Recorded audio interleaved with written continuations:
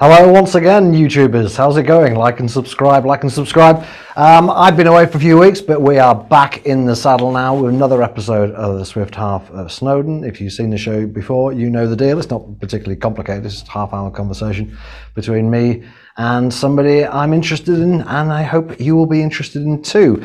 This week, it is none other than Dr. Stuart Ritchie. He's psychologist and lecturer at King's College London, and the author of a book called Science Fictions, which came out last year. A very good book looking at all sorts of misconduct, hype and fraud in science and in psychology in particular, where it happens to be especially rife. Stuart, how's it going?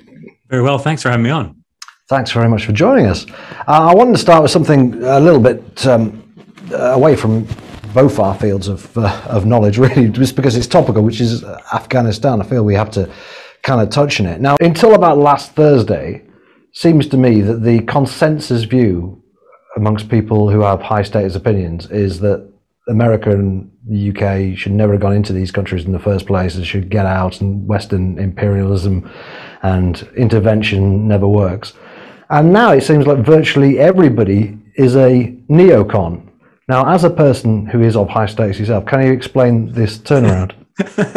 I think a lot of this is driven by the Biden statement a few weeks ago, right? So we've been like bombarded with those videos of him saying 3 weeks ago, saying no, there's no chance that the Afghan army will be defeated by the Taliban. There's absolutely no chance at all. We've been building them up. There's 300,000 of them. Blah, blah.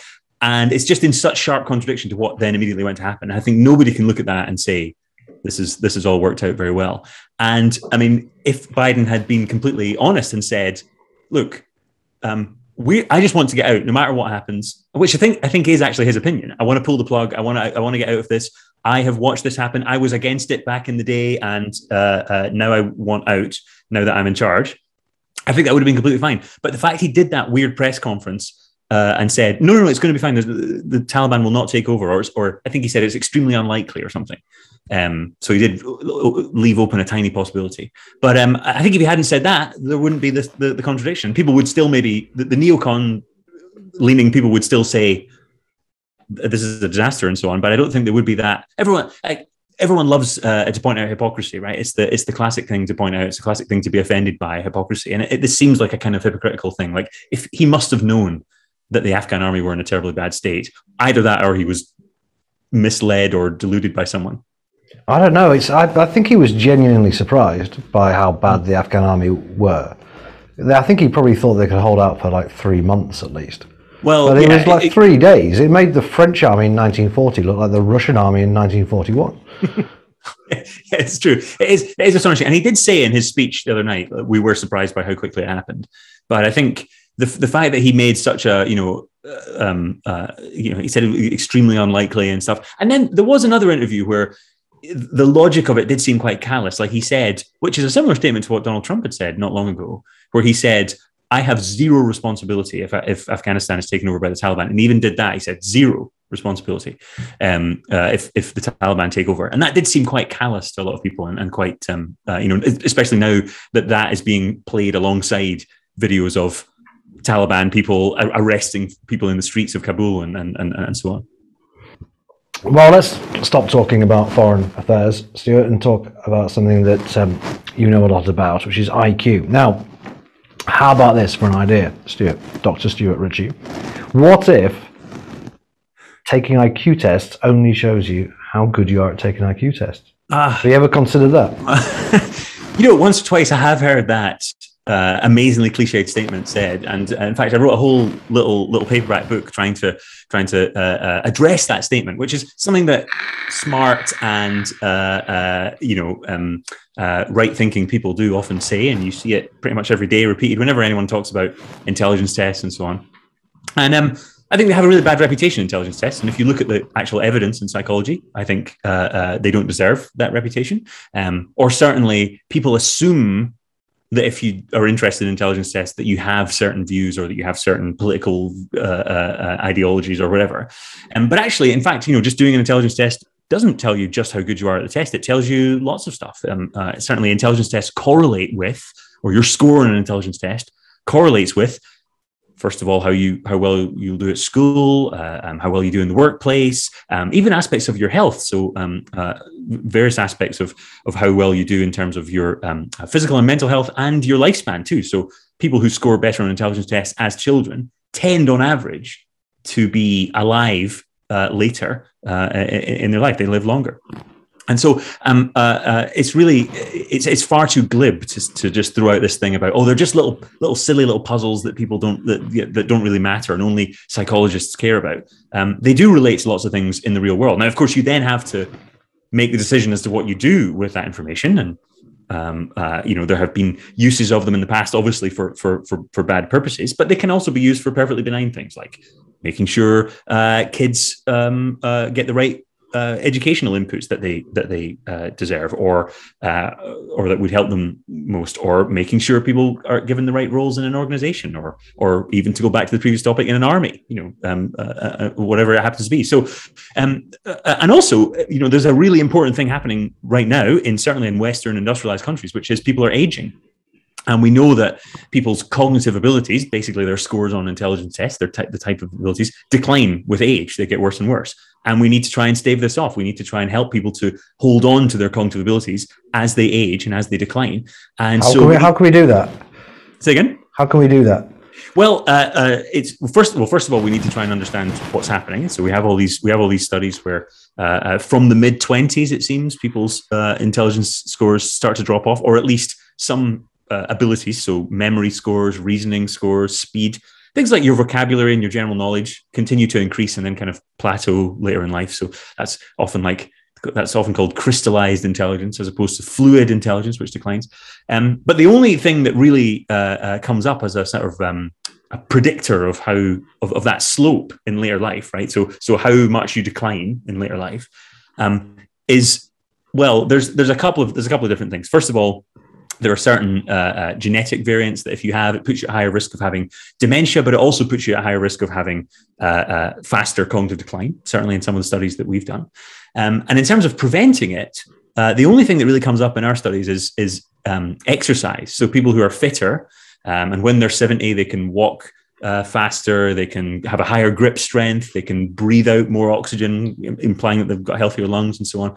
They tend to decline a little bit slower. The question is whether, if you actually made people do more exercise, like if you intervened and did a randomized controlled trial and made people do more exercise, would that slow their cognitive decline? Or is it the case that they're just people who are just healthier throughout their whole life and they tend to decline slower? They tend to age, a less kind of precipitous rate anyway, just because they're just lucky. Yeah, well, they're just different types of people. I was hoping you were going to say nicotine there, and then you said physical exercise. Very disappointing. I think that might be the opposite effect, if anything. Really? I thought nicotine kept your mind alert. Well, it was quite good on dementia and things. In the short term, if you're just talking about nicotine, if you're talking about smoking, then I think that's the bad thing. If you're just talking about nicotine, I don't think we have huge amounts of evidence on the positive or negative effects of just that, without the context of smoking. Yeah. I've never taken an IQ test because I'd really rather not know. I mean, I assume you have, by the way. Have you? I have. You know what your IQ is? No, I have once taken one as part of an experiment that one of my colleagues did back at my old university at Edinburgh. So he knows what my IQ is, but he's never told me. And there was always a slight awkwardness in the room that he knew what my IQ was. He knew that I knew that he knows what my IQ was, but I never asked him. We never talked about it. Really? You couldn't tell from his body language or anything? Well, I didn't want to assume anything, but I certainly don't know what the number is that I got. He didn't want to upset you, though? No, perhaps. It was his decision, not Stuart. You don't want to know. Well, that's the worst thing. That's the worst thing. But yeah, when you do this kind of research, you realize that like the one number is not the thing, right?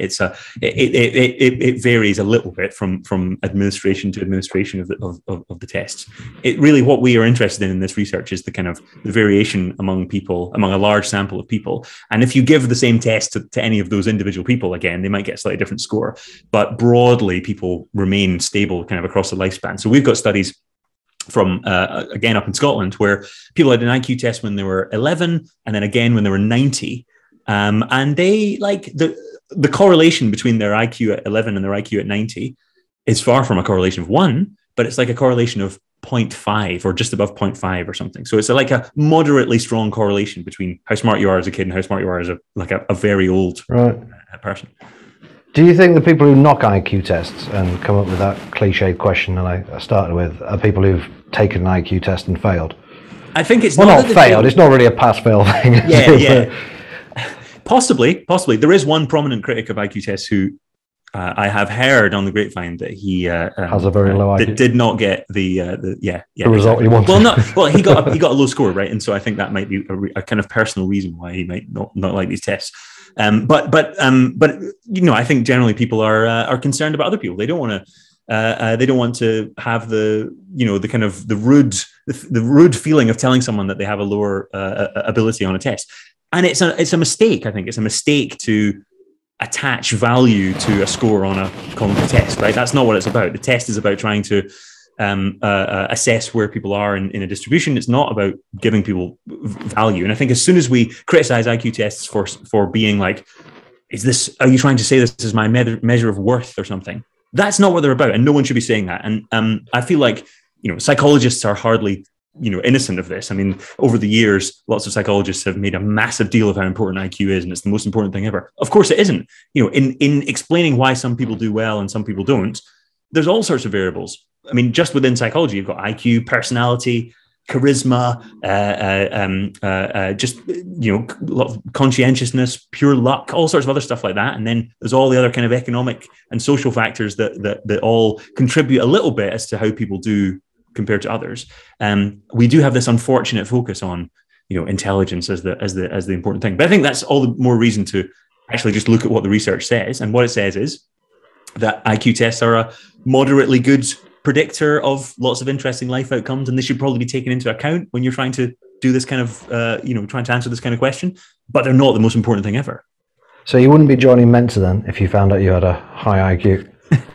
I've nothing against Mensa, and I think there's lots of cases where maybe someone, for whatever reason, hasn't been to university and they want to talk to other people who are smart. I think probably the internet can help people with that now, but certainly back in the day, joining Mensa sounds like an idea to, maybe meet other people who have similar interests. Who are smug. Who are maybe a bit smug as well. Yeah. What do people do in Mensa meetings? Do you have any idea? Do you know what? Tomorrow morning, I have an interview with Mensa magazine, so I'll tell you. Oh, really? After that. Yeah. I'm having a chat with the editor of Mensa magazine. Cool. Well, let's move on to scientific fraud and junk science. So you wrote this great book, Science Fiction, which I gather has sold very well. It's done pretty well, yeah. Out in paperback soon, isn't it? Paperback is coming out next month, so mid-September. Excellent. And it looks at, you can explain it yourself, various different forms of various different reasons why you get bad and untrue results, often reported in the media. Sometimes it's the media's fault for overhyping them. Often it is the researchers' fault, and there's various kind of perverse incentives for creating bad science. And it seemed, reading your book, which is just one really bad example after another, you get the impression this was an absolute epidemic. How big is the problem in psychology specifically? Before we move. Well, I think that was what I was going to say. I think it varies across different fields. There are some fields where the types of problems are still present. I think the kind of problems of fraud and bias and negligence and hype and stuff are present in every field, and you keep getting examples of that, and popping up if you follow.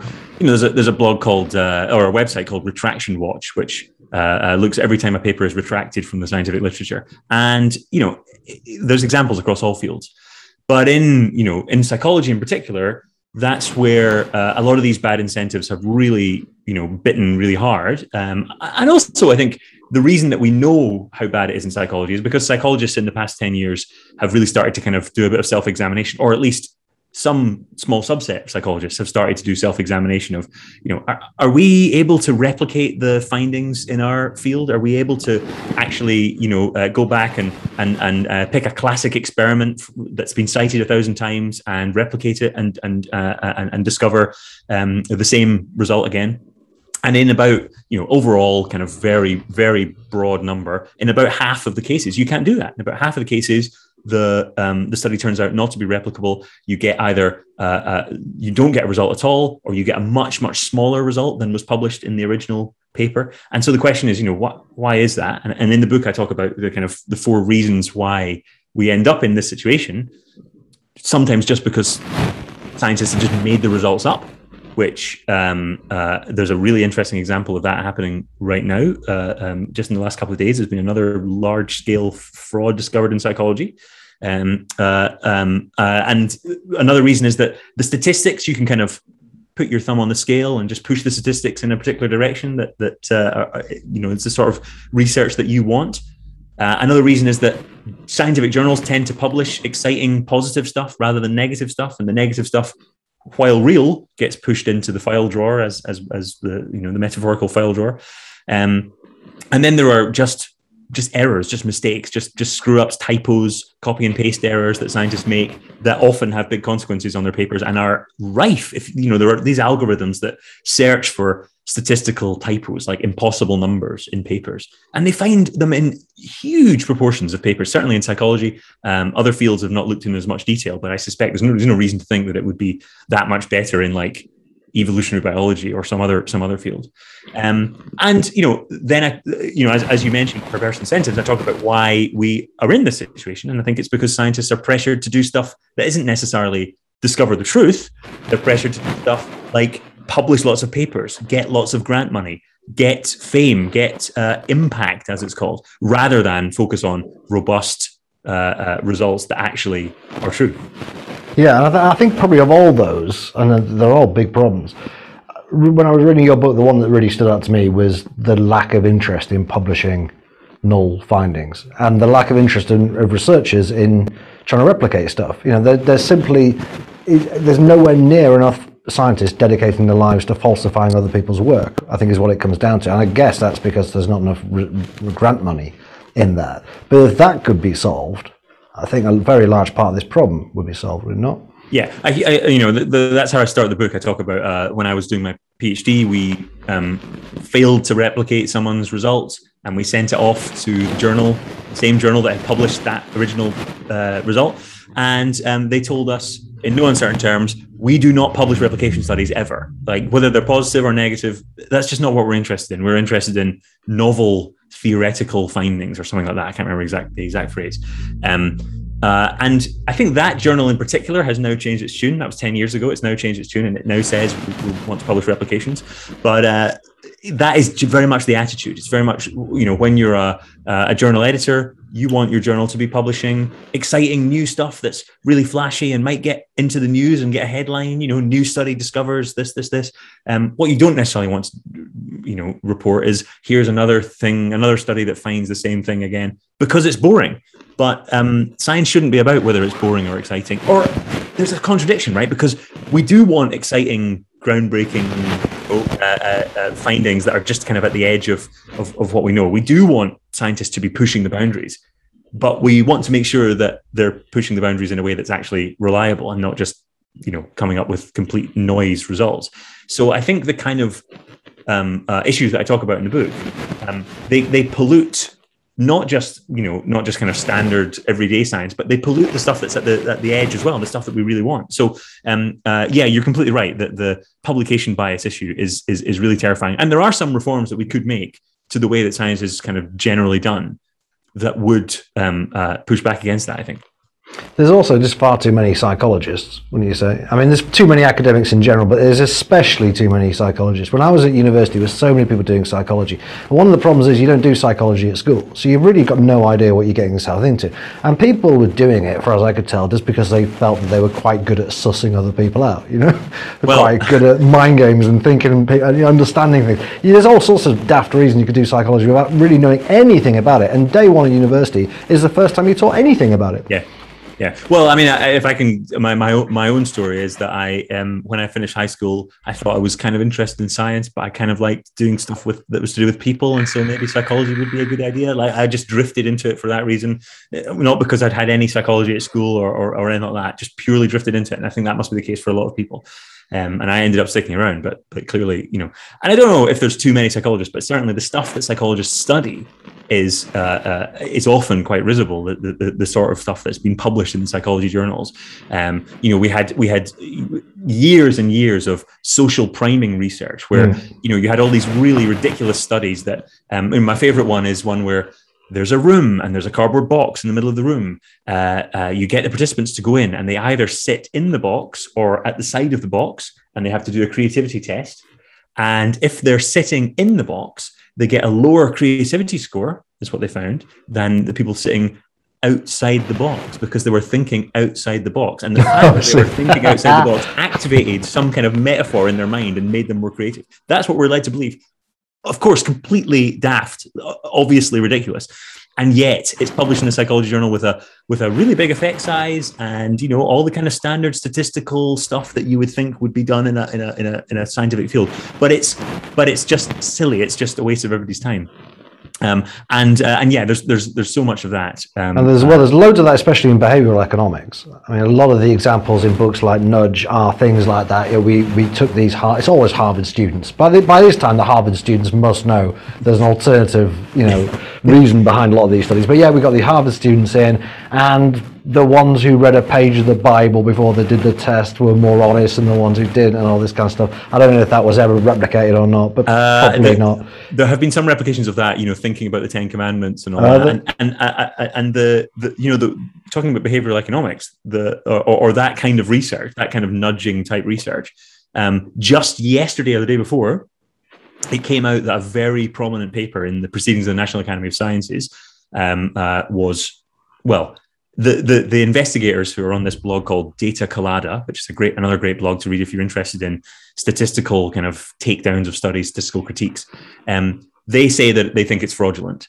And the idea of this study was that if you sign the kind of the consent statement or the statement that says I am not, everything here is true, if you sign that at the top of the page before you read all the stuff, then it will make you more honest than if you sign it at the bottom, right? That was the big finding, and that's been cited 500 times. It's a big deal paper. It's all over. It's cited everywhere. It's people. I've seen tweets from people saying, I worked in some organization or some government organization, and we were actually talking about trying to move the consent to the top rather than the bottom. People were actually trying to do something with it, and it turns out that the data were, or at least in one of the experiments in that paper, it reported multiple experiments, were generated in a random number generator. So, and there's like clear signatures of this, and if you just graph the data out and just look at them, someone at some point in the process has committed fraud. We don't exactly know who it is, and it's difficult to work out who did this. But it looks like that's the case, unless there's some extremely unlikely explanation that comes out. I think they're going to retract the paper. So, and no one's ever tried to replicate that particular study, even though it's been cited hundreds of times. Interestingly, the authors themselves just published a negative replication, or the authors themselves with a new team of people who had been trying to replicate it. I think that's kind of where it came about, that people tried to replicate it and they looked at the original data and said, well, wait a minute, this doesn't make any sense at all. So there's all this stuff. It's like a kind of minefield. If you look back at the scientific literature, there's all this stuff lying there, which is just waiting to explode if you look at it, or if you step on it and just probe a little bit further than you should. You'll find stuff that's unreplicable. You'll find stuff that's fraudulent. I mean, even if you look back, I talk about this in the book, cognitive dissonance, right? The idea that people don't like when they have contradictory beliefs and it makes them feel, that they have to do something to resolve the dissonance and change the way they behave. And the original experiment that was published on that in, I think, the 1970s, has numbers in it that are impossible, that can't possibly be true. So they're either a mistake or something worse. And yet that idea has been around and has made such a big influence, such a big impression on sort of culture. The idea everyone talks about cognitive dissonance. And my friend Joe Hilgard summed this up quite nicely. He said that if you look back at the psychology literature, especially the stuff in the 1970s and so on, when they were doing social psychology, the prison experiment, all that kind of stuff, it's a literature of ideas rather than a literature of evidence, right? The evidence is complete crap, but the ideas are sometimes quite cool. So cognitive dissonance and the ideas of conformity in some of the other experiments and all that, they came up with fun ideas, but they were either incapable or they didn't care enough about the empirics to actually properly test this stuff. So, we've, as psychologists, when we look back at the scientific literature, it really is like a very, very, very weak foundation for stuff. And I keep looking back at papers that are cited in popular science books or, worse, policy documents or whatever. And they just crumble to dust when you pick them up. The Stanford Prison Experiment and the Milgram Experiment, probably, I would say, the most famous of those kind of experiments. But both of those have been debunked now, is that right? Well, the Milgram one, I think, holds up a little bit more. There are kind of detail, like if you look into the details of that one, can you just explain what the Milgram Experiment is? The Milgram Experiment is the one where you have what seems like a participant, but actually they're your kind of stooge, they're your confederate, who's been hooked up to some electrodes. And then you get the real participant in, and they're doing a kind of teaching thing where the person who's hooked up to the electrodes has to memorize stuff and repeat it back. And if they get it wrong, if they fail to remember it, the participant is to give them an electric shock. And the person is screaming in pain when they get an electric shock, and the experimenter in a white coat is standing in the room saying, no, you need to keep shocking them. You need to continue. The experiment requires that you continue to shock this person. And so the idea was that they would conform to that. And actually, I think, although there are some like questions about exactly how many of the people in the experiment realized that it was not, the person really wasn't getting shocked, they were just acting. And some other issues that was replicated, like Milgram did that experiment on, I can't remember, well over 1,000 people over the years. I think I saw Darren Brown replicate it actually. Yeah, there were a couple of like TV type things and so on. I think the broad idea there that if you're in a situation and you identify strongly with, I'm doing a scientific experiment and I should do this for science, then you will do stuff like right. You would look back and go, actually, this is a bad idea. So I think that one's not quite as in bad shape. Good. I think that's like the healthy process of debating what a scientific finding means. The Stanford Prison Experiment, on the other hand, which is Philip Zimbardo's experiment, has come into much more kind of disrepute over the years. So that was the idea where they turned the Stanford Psychology Department's basement into a prison, and they got people to act as the prisoners, and they got people to act as the guards. So it's a kind of fake prison. And the idea is that as soon as you give people these social roles, you're a guard, you're a prisoner, they'll start to act out these roles. And after just a few days, maybe less than that, the prisoners were in terrible psychological distress, and the guards were screaming at them and like withholding their food and withholding their toilet breaks and all that sort of stuff. And, Philip Zimbardo, the Stanford psychologist, has used this as a kind of informing social psychology theories about how social roles inform, change people's behavior really, really rapidly. The only problem is, there's been new evidence discovered recently. So some tapes came out of Zimbardo essentially just telling the prison guards that they should act that way. Here's an idea. Why don't you really stop them from going to the toilet? Here's an idea. Why don't you do this? He, as the experimenter, seemed to have huge influence over what was being done in the experiment. So it was really like, it's almost like reality TV, isn't it? Yeah, or a play or something. Like he was telling them, you need to act this role, and here's some ideas of how you should do it. It's not that the mere fact of being given the role changed their psychology in such a strong way. And so that's not really, the word experiment is used. It's not really an experiment in any way. It's kind of just a thing which happened, an occurrence. It's not, it's not this kind of scientific thing which we kind of are led to believe it is. So there's been some really strong critiques of that. But the underlying idea surely is right, that that's the thing, people right? who are prison guards will become more brutal, and prisoners will start behaving a different way, and that's how you can explain the Nazis and all this kind of thing, right? Right. Well, that's the kind of the theories, right? But those are interesting theories, and I think it's just like window dressing. It's just like cognitive dissonance, and it's just like conformity and so on. It's just like this thing about the idea, the literature of ideas. It's that we've got all these ideas which we came to through just experience of human nature and experience of history and so on. Why do we need to have this kind of pseudoscientific, a sheen over them? Like, well, actually, science proves this. Well, no. Maybe just it'd be perfectly fine to say that a reading of history shows this. Yeah, or, exactly. Yeah. An understanding of human nature shows this. It kind of devalues science to claim that there's this kind of scientific backing for all our ideas, social ideas, political ideas, and so on. And I think, unfortunately, that happens.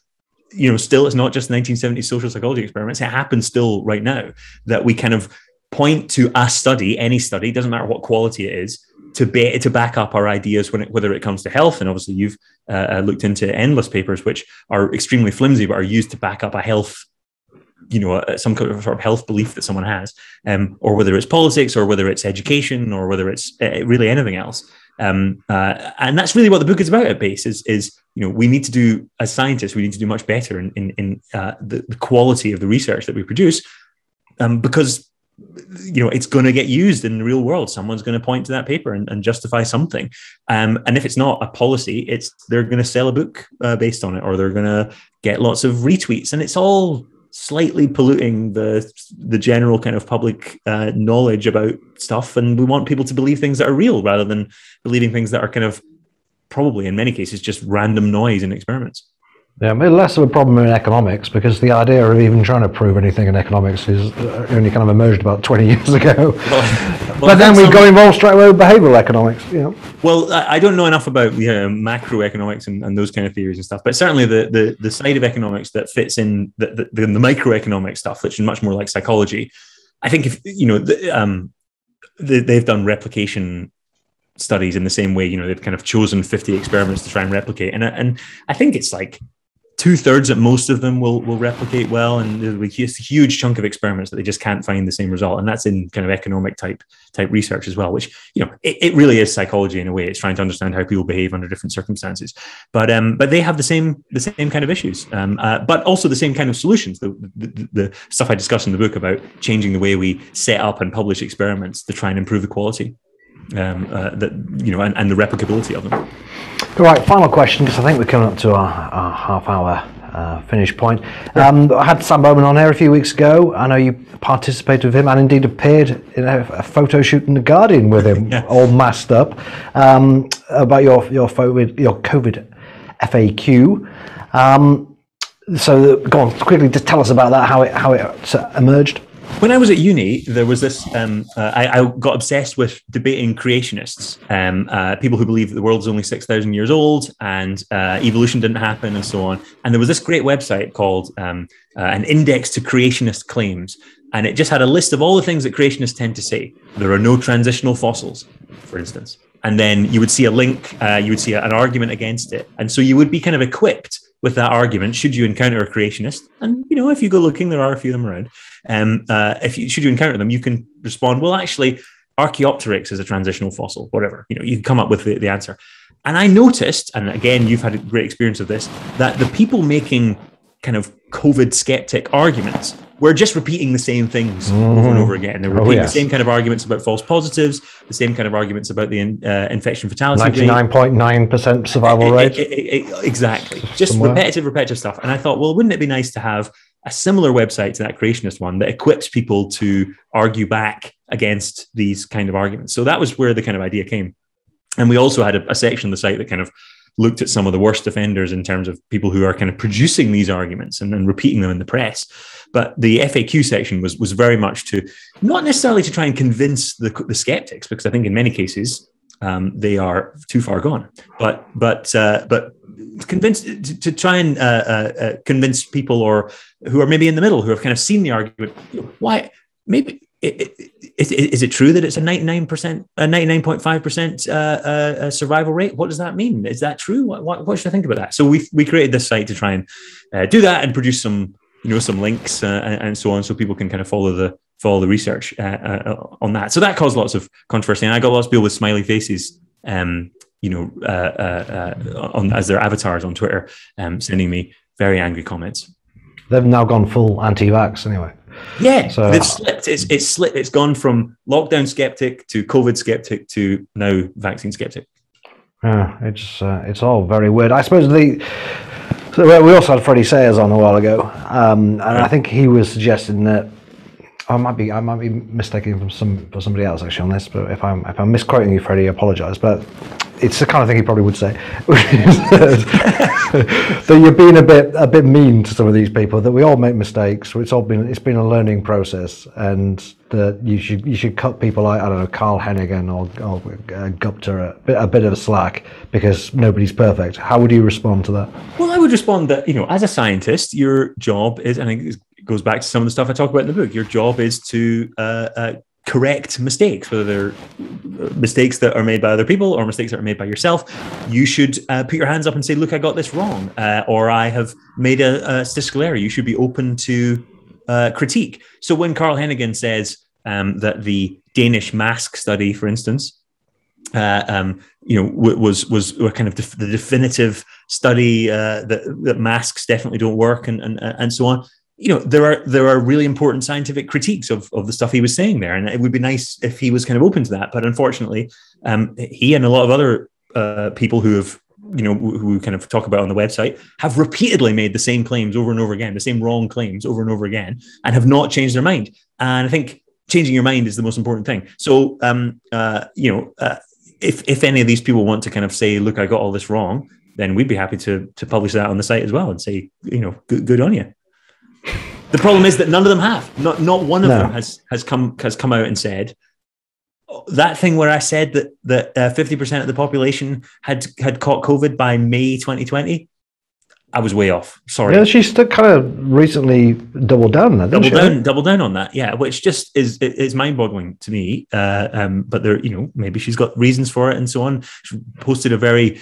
This is Sunitra Gupta. She posted a fairly brief explanation of that on Unheard. If people want to look at that, they can. But I do find that rather unconvincing, and it certainly doesn't fit with how the epidemic has gone. And then some slightly desperate things like saying, when I said COVID was on the way out in summer 2020, I just meant it was on the way out for that summer. For the time being, it might not come back later. And it's just a bit, come on, at least you can say, look, I'm sorry that was misinterpreted, because obviously I was open to a huge wave happening in the winter. So if that's in fact what you meant. So I'm not really convinced by the, you're being hard on us thing. A lot of these people, Gupta, for instance, is the only scientist I've ever seen to have her PR agent's phone number in the contact section of a scientific paper that she produced. So I don't think these are people who are kind of naive academics who've never encountered the press before and don't really think about how they're perceived and so on. I think these are people who are quite slick operators and can deal with a little bit of criticism. And it's a bit sad that they're now crying, oh, please don't criticize us. When being criticized is what science should be all about. Yeah, well, I think when the dust settles, we look back on this, there'll be a lot for psychologists to study by way of extreme examples of motivated reasoning, confirmation bias, stuff like that. And maybe you guys can do that rather than committing lots of fraud. Well, if only we had some good research, some good material to work on for you. Exactly. Yeah. Excellent, Stuart. Thank you very much indeed for joining us. Thank you at home for watching again. I'll be back, I imagine, in a couple of weeks' time. Don't know if I'll be here or at home or where I'll be. Maybe I'll even be with my guest in person. Who knows? But tune in a couple of weeks to find out. As always, thank you to our generous donors who give us money so we can keep producing this kind of content. If you want to support us as a think tank, let's go to iea.org.uk/donate. If you want to support the digital work specifically, we've got a Patreon. I can't remember what the address is, probably something like iea.org.uk/Patreon. Google it, it won't be hard to find, I'm sure. So if you want to give us a few quid for all our videos and other online work, please do. And take care of yourself next fortnight. Goodbye.